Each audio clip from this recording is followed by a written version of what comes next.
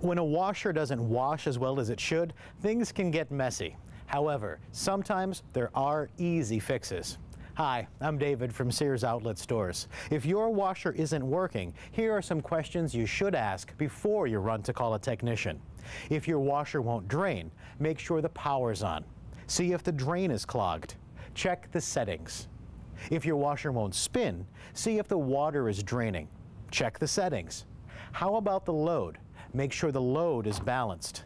If the load is imbalanced, move stuff around to even it out. Simple.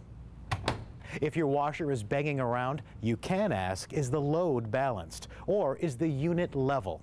If you've answered no to either question, there will probably be banging. If the washer is leaking, check to see if the drain hose is clogged and properly inserted. If water is overflowing from the drain, then you probably have a clog.